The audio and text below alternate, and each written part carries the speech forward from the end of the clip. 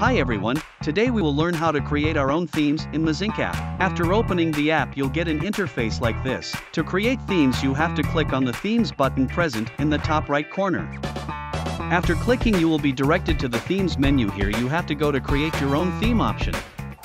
Here you can choose variety of background options. You can even upload your gallery photos as background. You can also customize buttons in your pages. You can also change font style and colors. Mezink offers a variety of customization options. Don't forget to save your change by clicking on Save button. You can check how your profile will look after making all the changes you need by clicking I button on top right corner. Congratulations, your customized theme is applied successfully. Thank you for watching this tutorial.